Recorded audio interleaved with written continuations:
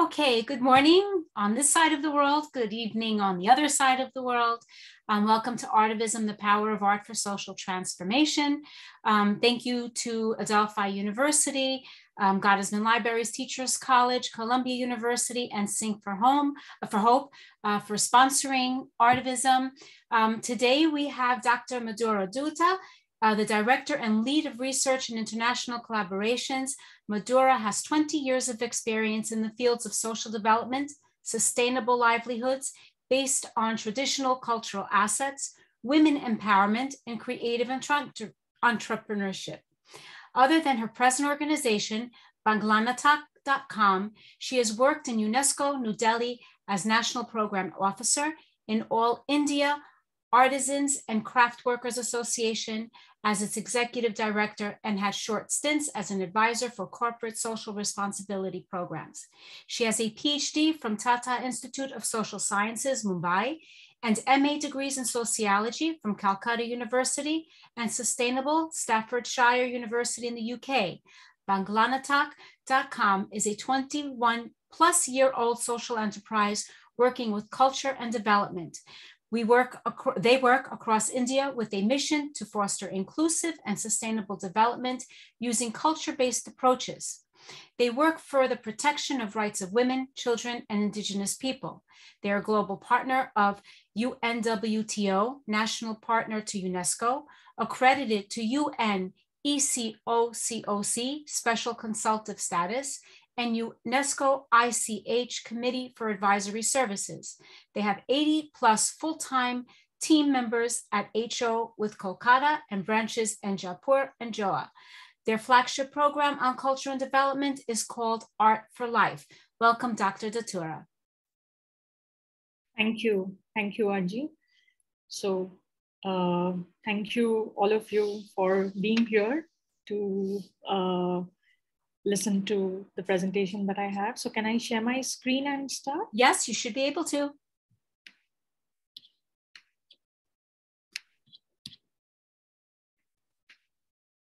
So are you able to see as well as listen? Beautiful, yes. Okay, great.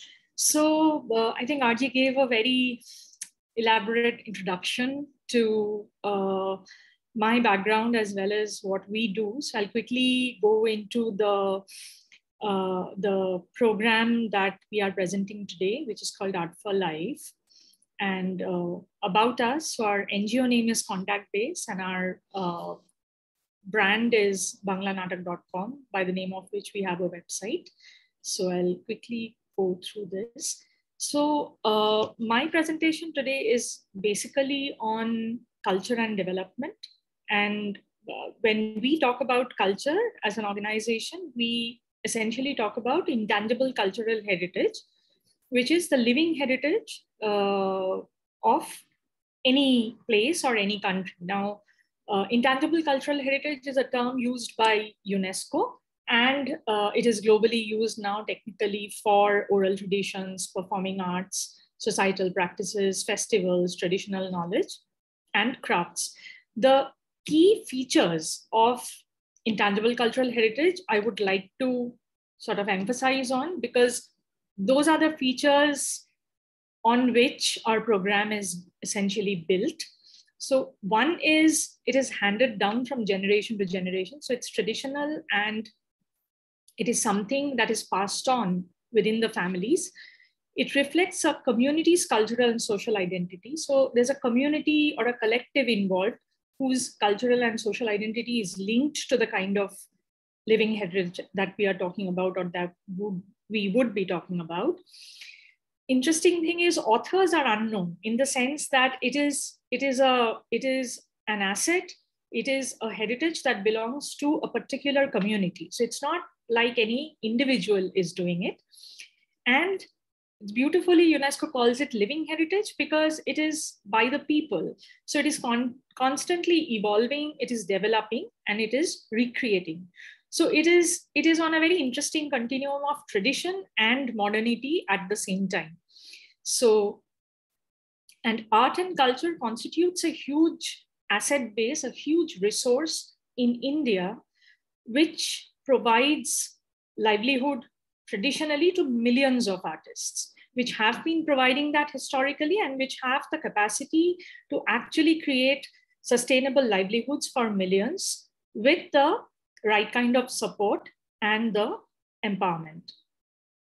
So quickly, because culturally it is so different and we have people from different parts of the world, I would like to quickly go through some of the art forms just to show you what kind of social, physical, cultural space we are looking at before I get into the program. So say, for example, handloom weaving, you can see here that, and these properties are true for all these traditional art forms that we are talking about, that it's handmade. Everything is made by hand. There is no, the machine that is used or the technology that is used is also driven by hand. So it's very low energy and handmade things. And the other important thing is it is part of a regular lifestyle. You can see a photograph below where a woman is cooking, and then there is a loom where a woman is weaving a beautiful sari. So all crafts are lifestyle products. So they are very comfortable pursuing them and practicing them within the household as part of their regular lifestyle. That is a very, very important part.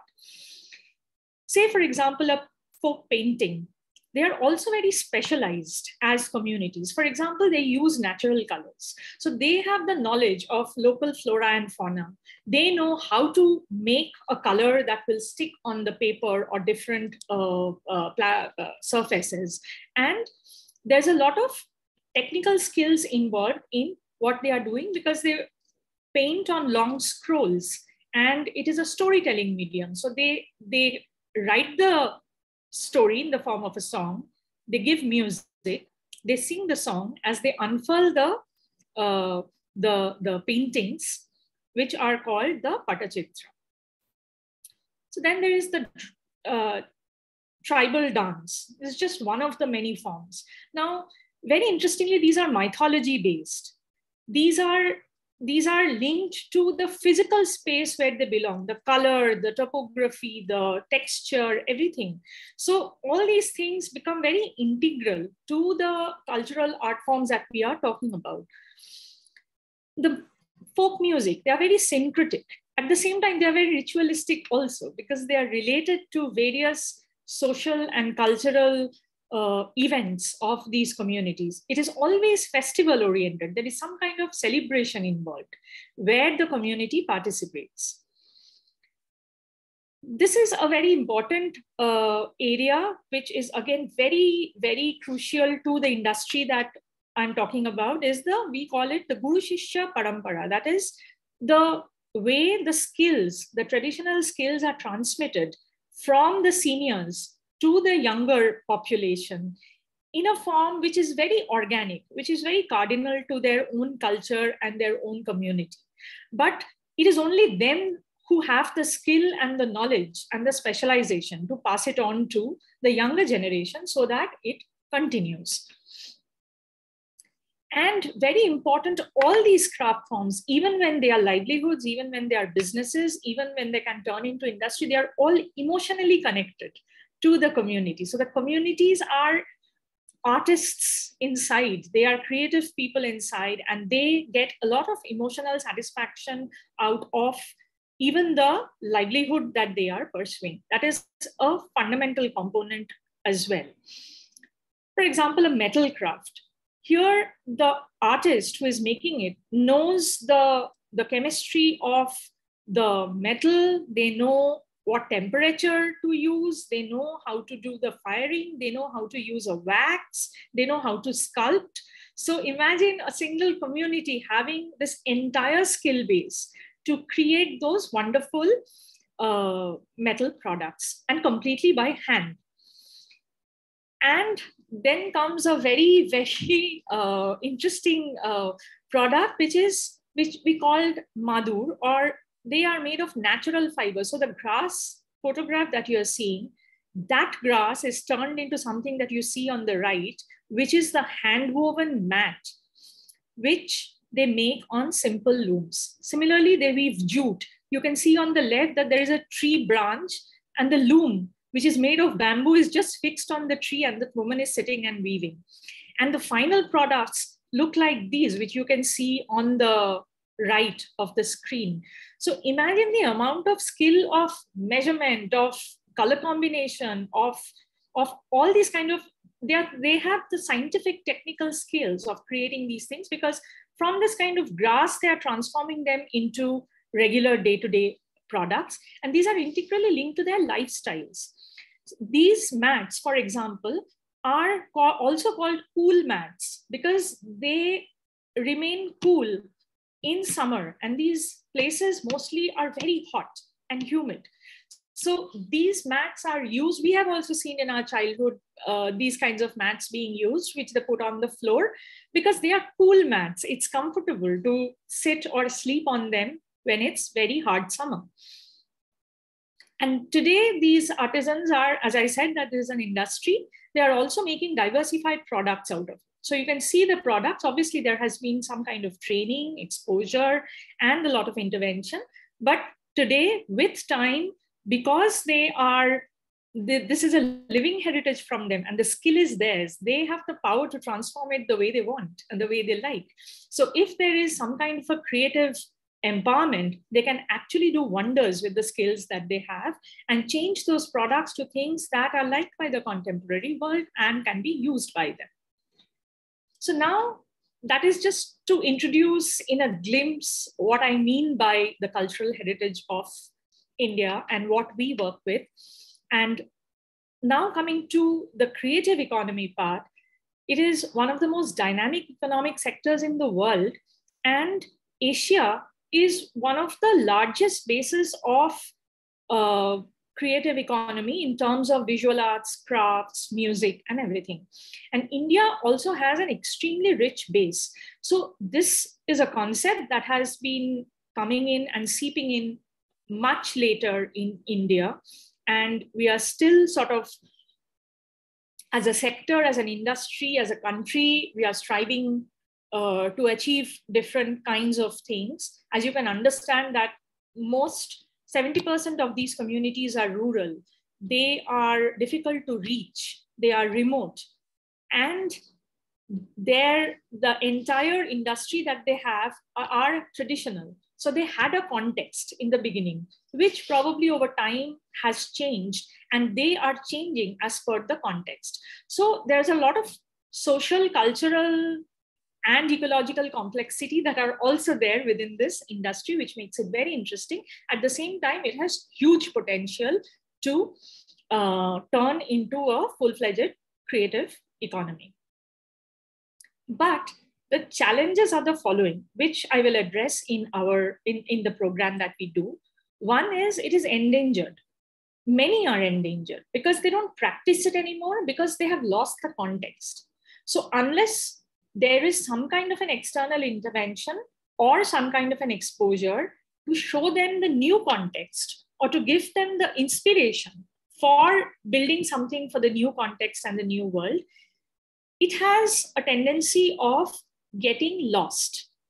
And that is because the younger generations are not practicing it. It is not the patronage system or the social system within which it used to be practiced is not there anymore, and many other factors. But then losing these skills is a very, very high risk area, which are being addressed by many, many organizations across the country.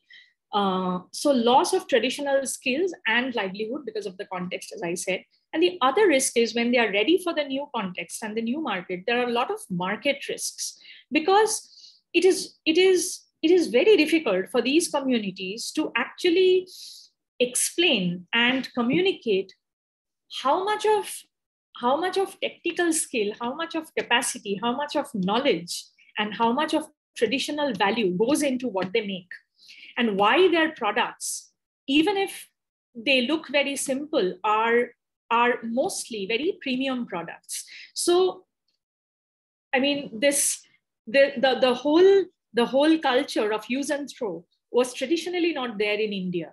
So the fact that they are having to manage the new market expectations becomes extremely challenging because most of these cultural heritage practices, products, these are not known to the world in the way that they should be.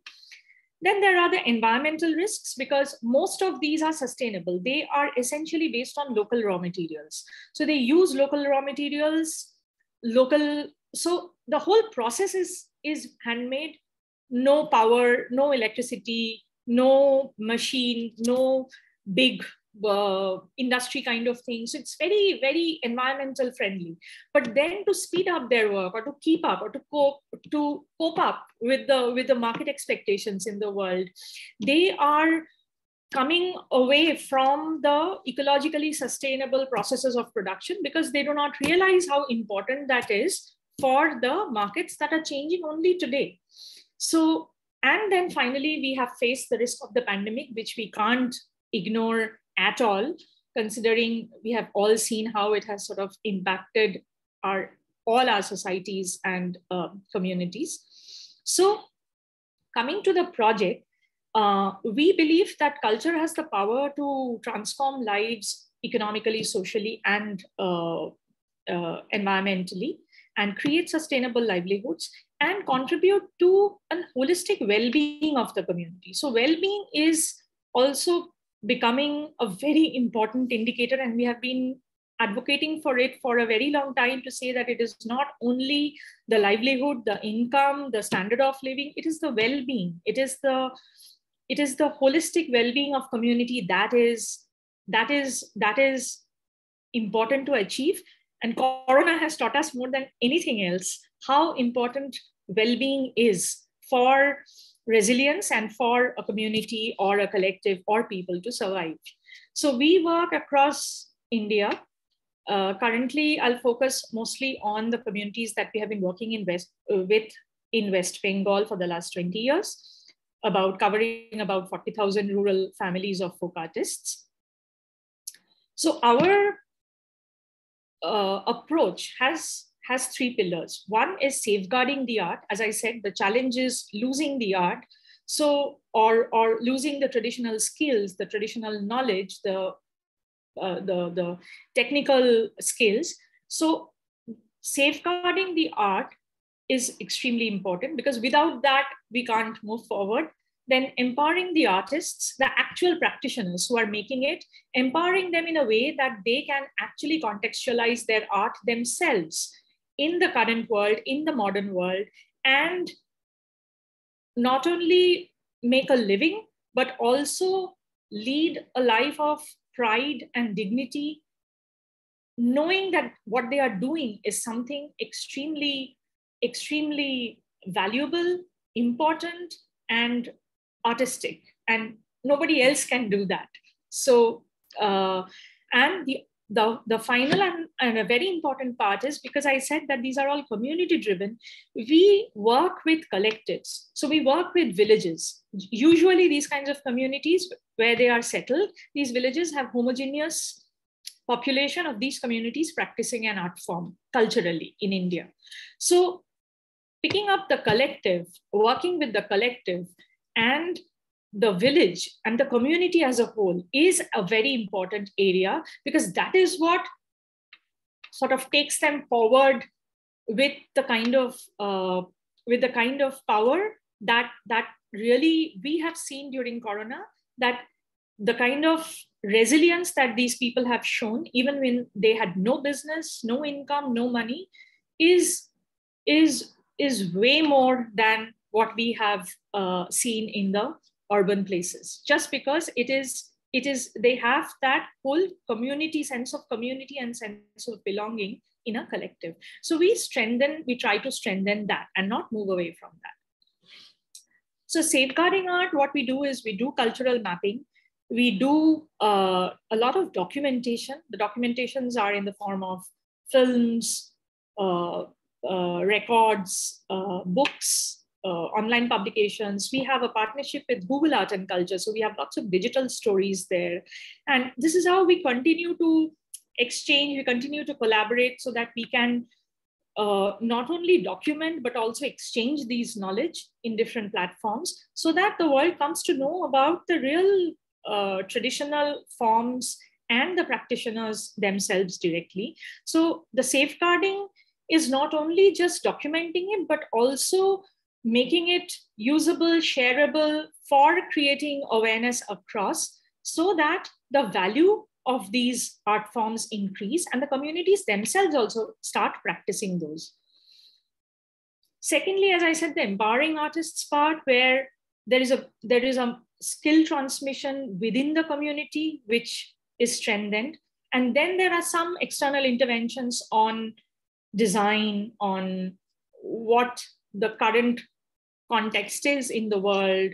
And this happens not only for craft, but for music, for theater, for performing arts, all kinds. Then creating awareness and recognition, creating their brand, creating their identity is extremely important. And definitely the ways of doing business, where a lot of youth come forward, exposure and direct market linkage is very important, and institution building. So the fact that they would have to carry on the business in the modern world also involves acknowledging, registering, and being able to manage an institution. So in whatever form it is, the institution building is again very, very closely linked to the culture of a community. All kinds of institutions does not work everywhere because of the way the communities produce. In some forms, the communities produce within individual families.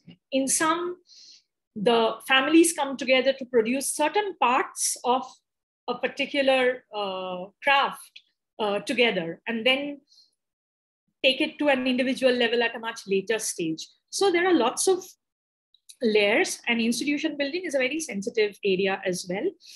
And then finally, developing the villages as cultural hubs. Here we have created a few assets or few products, I would say. One is a village festival. So we have right now about 20 active community hubs.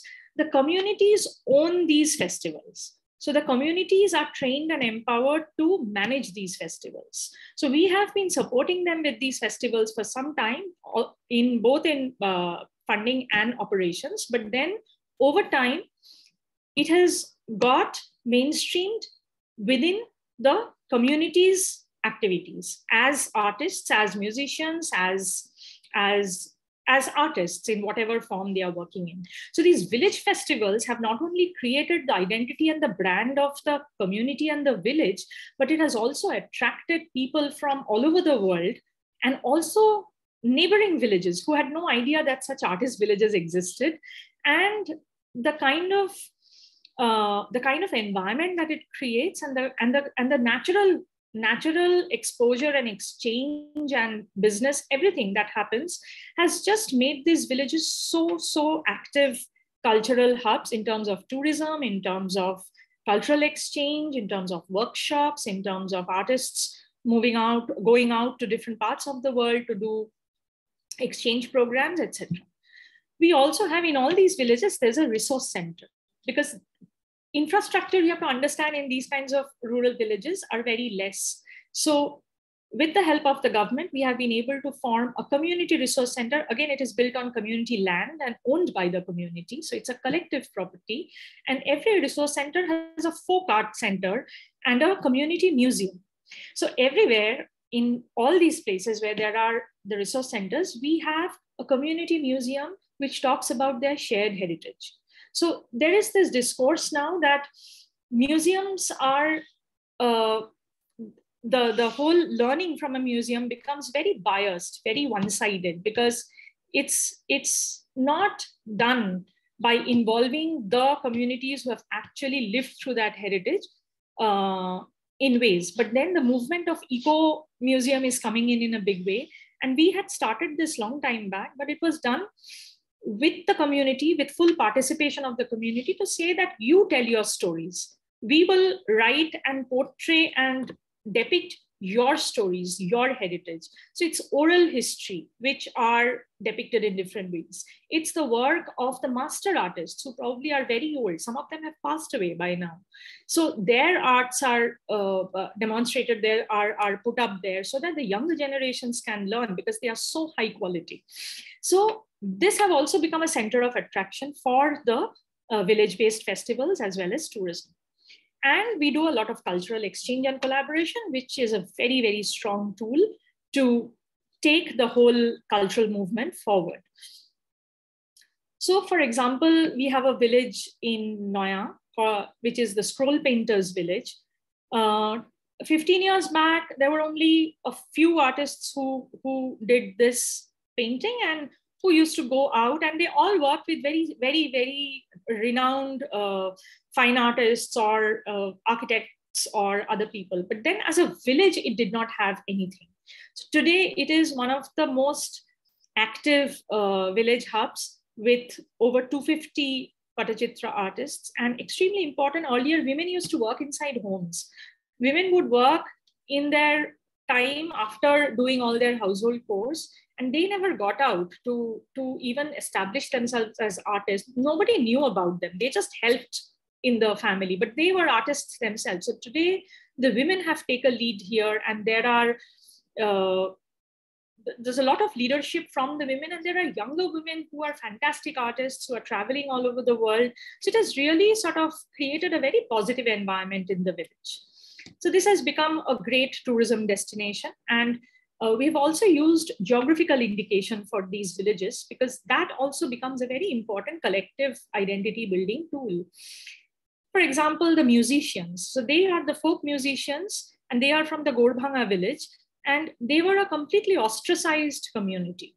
They were marginalized and completely ostracized from the society. Today, it is an internationally known and popular music hub where musicians just turn up, or they have their festivals and they are performing there. Even other than festivals, they have what they call akras, which are small sort of spaces, community spaces where different musicians are leading the programs.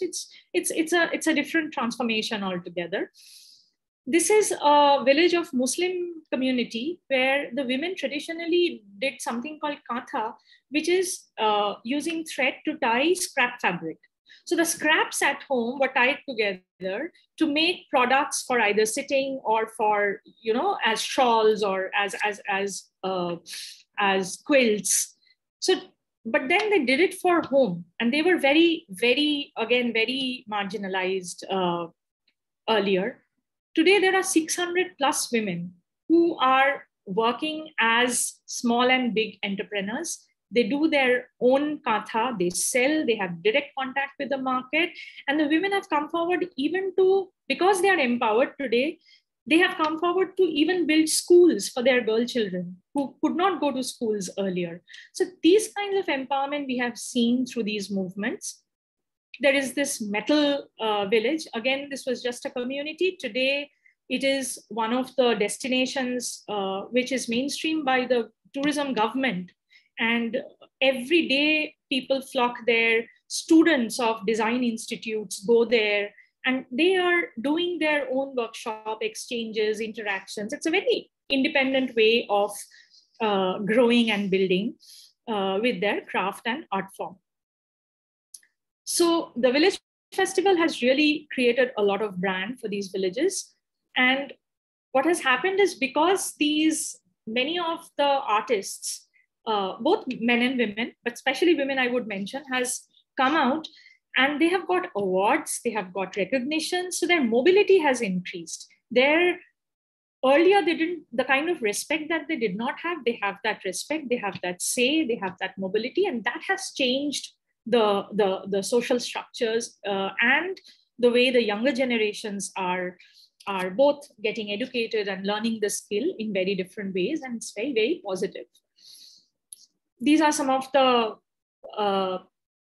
geographical indications, and I would like to just emphasize that intellectual property rights is not something that is very easy to sort of establish for a community traditional art. And geographical indication has been an extremely good tool for us to be able to establish the collective identity of the communities.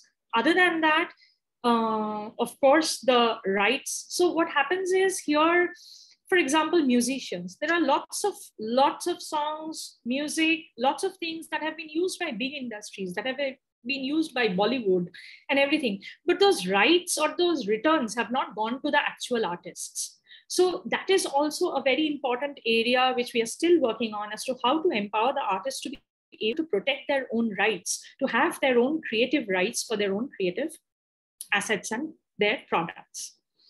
So this is a picture of one of the community museums.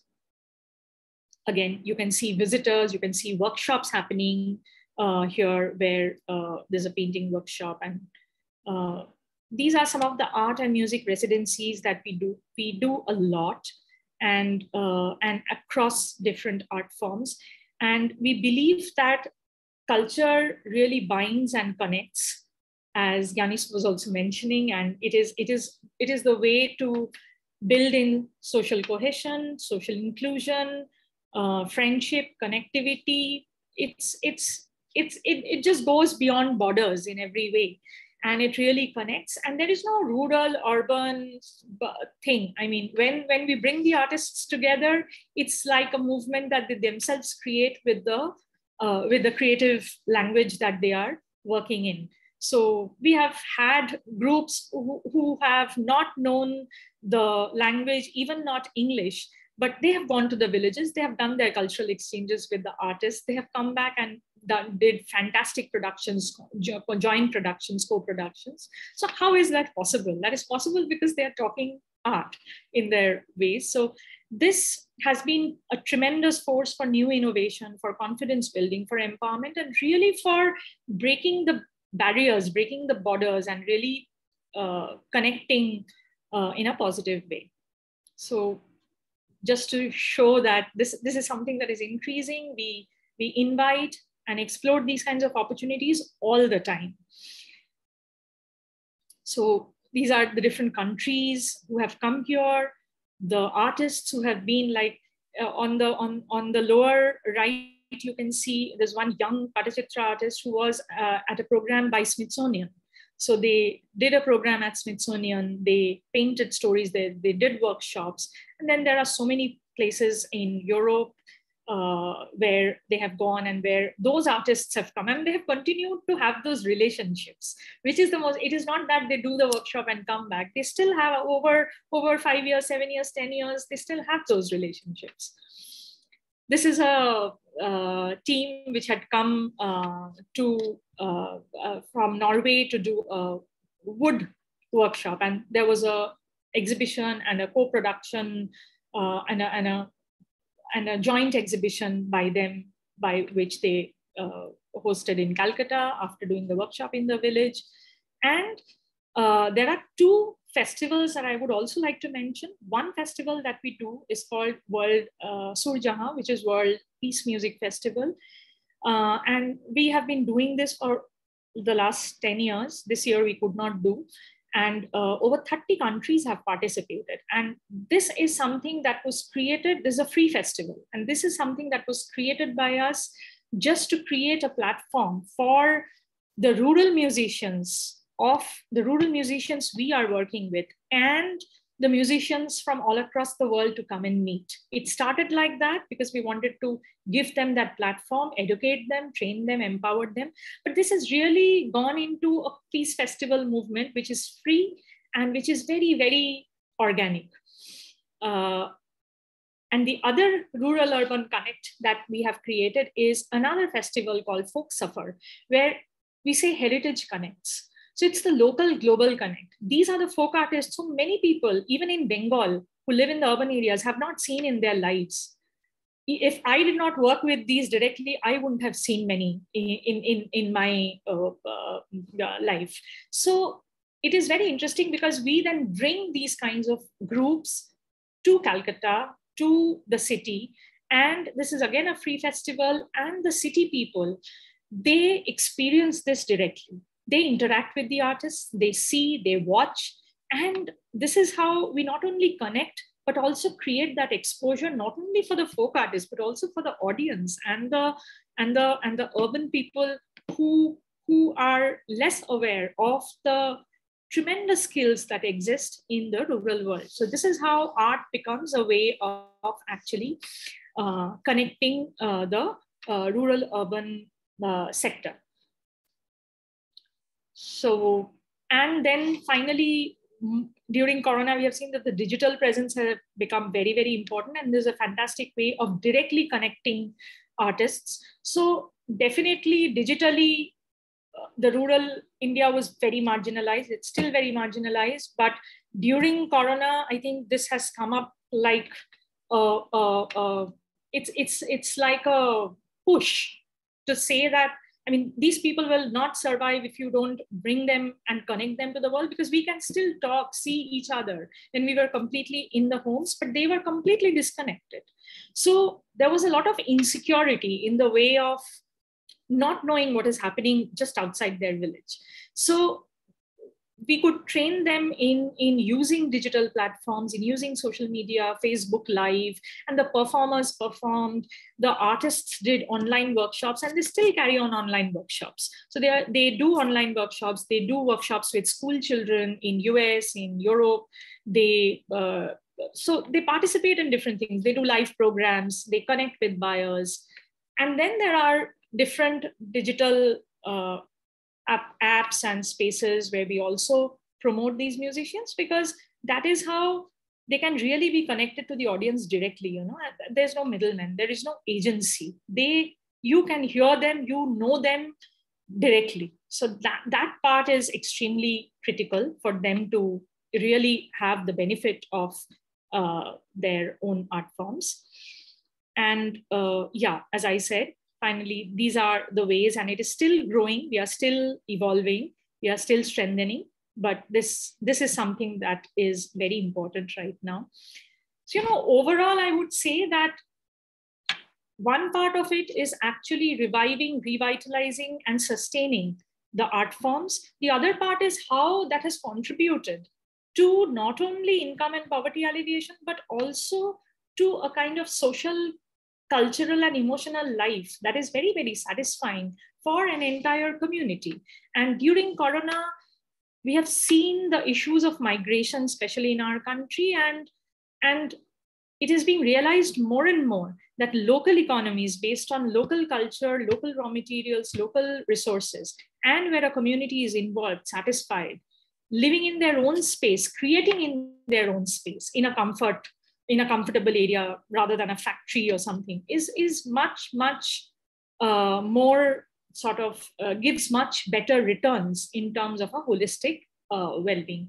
So that is what the program is all about. I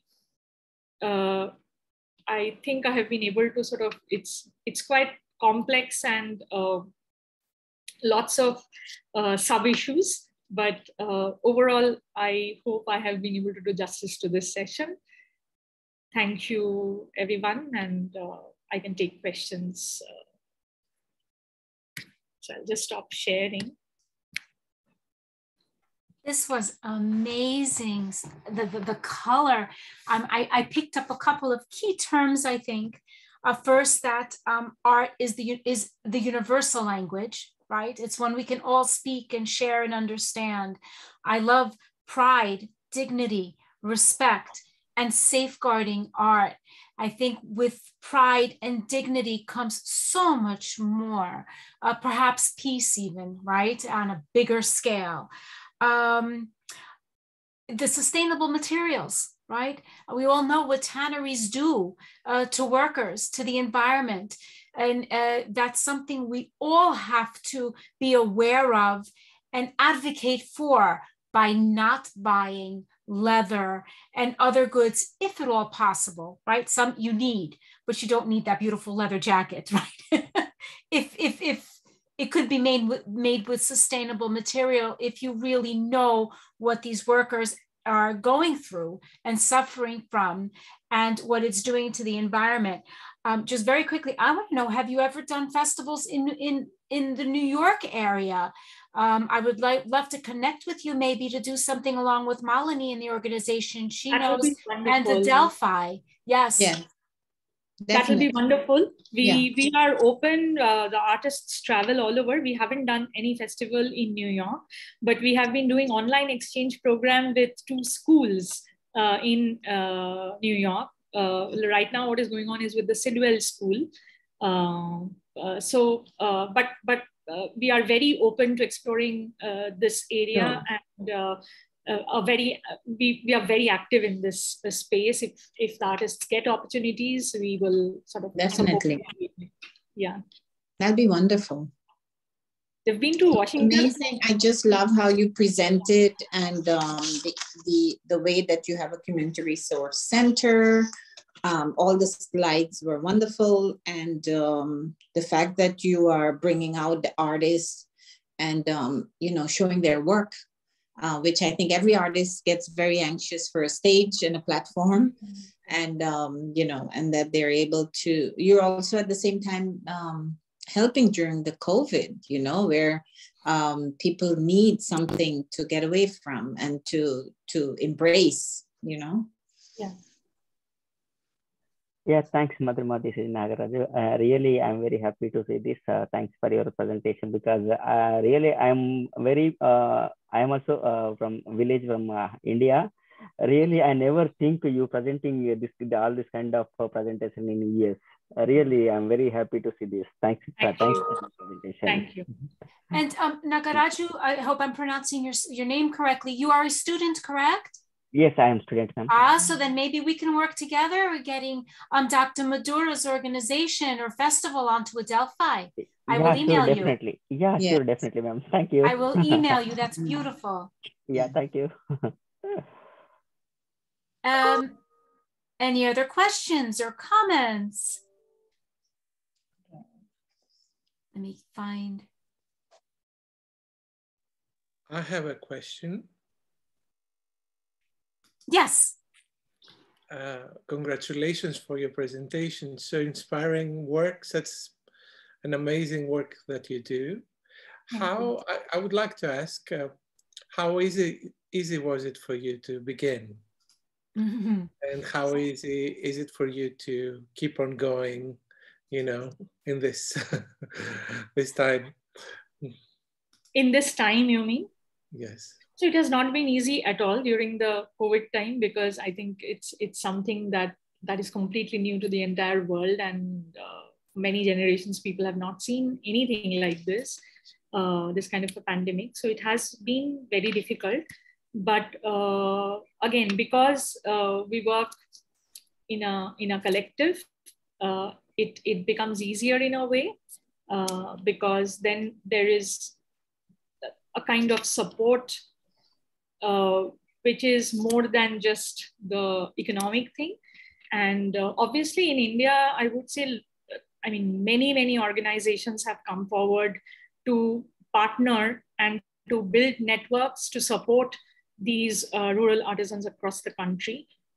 So people who are good in marketing, people who are good or they are in the industry, or people who have the kind of money to support, and people like us who are connected directly to the community. So all these different kinds of organizations, persons, individuals, people have come together to really sort of contribute in a way which is tremendous in terms of, really hand-holding them. And we have seen the results of that. And now things are picking up again, and hope it goes like this. Yeah. Wonderful. Thank you very much. Just very quickly before we close up, thank you so much, Dr. Madhura, for being our artivist for today. Next Monday, April 11th, we have speakers from the UK, UK-based Czech artist Teresa Buskova in conversation with Polish singer Karolina Wegzergin and Tina Francis, a stitch innovator. You can follow us on Instagram at ARTIVISM for Shared Humanity, the same for Facebook. All these presentations, for those that agree to be recorded, are on our YouTube channel, ARTIVISM for Shared Humanity. Let's see, yes, any other questions or comments? Well, I have something here. Yes. I experience all these forms of art that were presented. I visited about 4 or 5 times West Bengal, and I saw from close range the waving, the painting, the patasitra, the chow mask making, the chow dance, and mostly the folk music parts, because I was involved for recording artists in the villages, because it's not easy to bring the artists to the city, to the studio, that they never experienced microphones and things like that. So on the contrary, I saw that Banglanatak had an incredible program of working for 3, 4, 5, 6 months in order to scout different areas to find around 150, 200 musicians each time. And then later on, we were more ready to record them in the villages, in all parts of West Bengal, in these 4 or 5 trips that I made, you know. So it's, all I can say is that this model that Banglanatak is working is not only for India, it's a model for many other parts of the world. And you'll be surprised to hear that I just try to introduce even to European sphere this kind of work that they're doing. Because there are music, if we talk about music, there are music, types of music that they're just wither away, you know, they just disappear. And there are not any more people to involve and to pass this kind of tradition. And I saw with my eyes and my ears how they work and how this kind of work has influence and brought results. 6 months or a year after, I traveled to these places again, and I saw how the community, as communities of these musicians, they're really getting the standards of living hygienic and more self-esteem, you know, higher, and how they pass this knowledge and the tradition to their kids and to the community. So I'm thankful for Ms. Dutta's presentation, and I just want to say this is an incredible example that I got in my life for visiting year after year West Bengal. Thank you for that. Thank you, Marcus. I would definitely like to add that, of course, I have met him in our office in Calcutta and in the field, and he's worked so closely with our team, and wonderful the way you sort of shared your experience. And I would also like to say that these are the kinds of interactions and exchanges and exposures that I was exactly talking about, which have also given the musicians in the rural areas, also us as an organization, so much more sort of opportunity and exposure and a kind of and ideas to do new things, to connect. So I think it is a very critical part of our work to be able to reach out to more and more people like Marcus, like all of you, and work together in some way so that we can give these artists a kind of platform from where they can grow, and we learn in the process. Thank you. I couldn't agree more about using this as a model in other areas, in other countries. It's just so beautiful. And I talked about pride, the word pride, and I see that in Nagaraju, pride. It's beautiful. Yeah. Because it's beautiful. I'm so happy you turned your camera on. Yes, ma. Can you show your third slide? My third slide is there is a small. They are making something handmade. That my mom will made that. Yeah, still it is Beautiful. going on in the villages, ma'am, because many people depends on this work. Yeah. Beautiful. Yeah, thank you. Madhura, what we do at the end of each presentation is we ask our artivists to leave us with a takeaway, something you will take away from this presentation or something you would like all of us to take away. What would that be? So my takeaway? Yeah, I think the fact that I met all of you wonderful people and I have the opportunity to connect with all of you so that, we can build a network to do something more in these lines, because I think, we have a lot to learn and to share. And and you have a lot of experience and your own field of work. And I think the most important takeaway for us as an organization and for me as an individual is to be able to connect with all of you in future. And right now, knowing all of you and taking it forward as a like-minded network that can do so much more. Yeah. So yeah. Yes, and thank you. I do want to say it's not so much for me, the experience, it's more the passion, right? It's the passion we have and the beliefs we have in the power of art to transform. And if you have that, you have the drive, and you go ahead and you go forth and you do it, and then the experience comes. So for me, it's not so much the experience because I've never done all this before, but I do have the support of people like Carolina Cambronero, Dr. Stephanie Lake, who had so much faith in us and allowing us to be a part of her department. And that's what helps us to propel all this. So yes, thank you. If anything else, or shall we close up? Thank you so much. Would you be, just wanted to check, would you be sharing email? Right? Email. Yeah, so that would be wonderful. I will share everyone's email here today. I will BCC, so if so whatever. And then if anybody else wants to connect, you connect with me, and I will do so. Nagaraj. Sorry, how do you pronounce? Mine is Adhiro. So your name is pronounced how? No, you pronounce it correct. Perfect. Okay. There are some emails in the chat. Yes, but I will copy them and compile them and share them with all. Okay, have a lovely day for those on this side of the world. Thank you, ma'am. A good evening Bye-bye. on the other side of the world. Bye. Thank you so very much. Thank you, Malini. Thank you. You're welcome. Yes. Be well, everyone. Bye-bye. Bye-bye. Bye. Bye.